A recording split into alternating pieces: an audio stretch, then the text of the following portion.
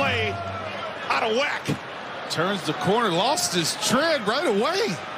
Shoe just comes off his foot. How's that happen? Now, 2 days before Christmas, he wanted to play in a stocking. Look at that. It just comes completely off. A laced up shoe just comes off of his foot. 16 years, Dell. How many times did that happen to you? Never. Pat Bev with 6 seconds left. Got to get it in. Here's LeBron. LeBron throws his shoe for the win. Lakers are going to lose at point 4.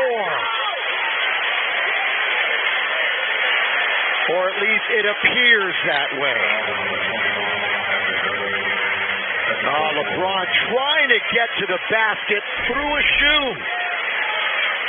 I thought he was on his way until the shoe decided to have something to say about it. And Schröder had the look in the corner, but couldn't get it to fall. And now it's Washington shooting 2.